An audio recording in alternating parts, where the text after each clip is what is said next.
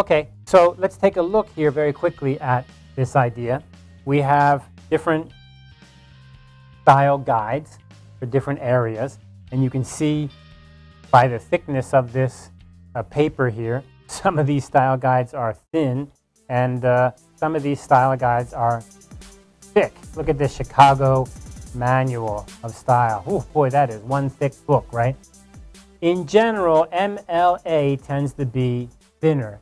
MLA tends to have less clear rules, whereas the APA does have more rules. In fact, if you look at this little graphic here, this is a great MLA graphic that they supply. Basically, they lay out, this is what we want you to do. We want you to have author with a period.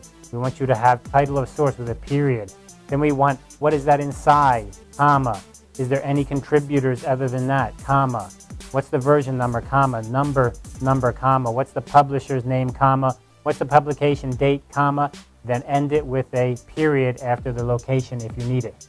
Basically, if you include these things with the comma and period correctly, you've got your reference down.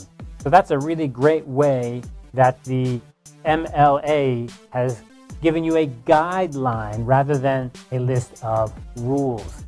APA is different in their approach. The APA is really laying out all of these rules throughout this whole book.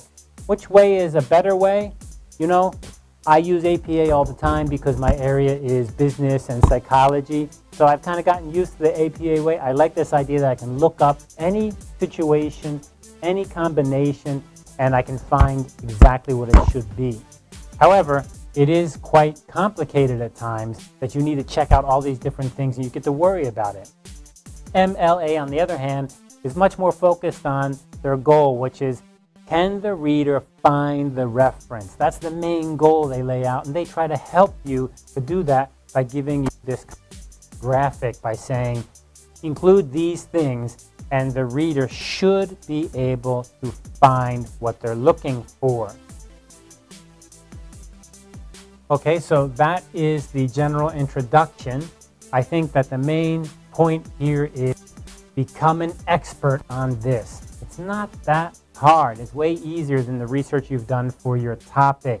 But don't get lazy on this part. And when you do your defense, this is the one really objective, simple thing that the people on your committee can look at and say, you can't even do this. You cannot even be consistent. You can't even follow the rules. How can I trust that your research is real? All right, I'm trying to be positive, right? Try not to be negative, try to be positive. The positive point is, don't lose your chance to look professional on the part that's actually easy. Why? Because you've got the rules.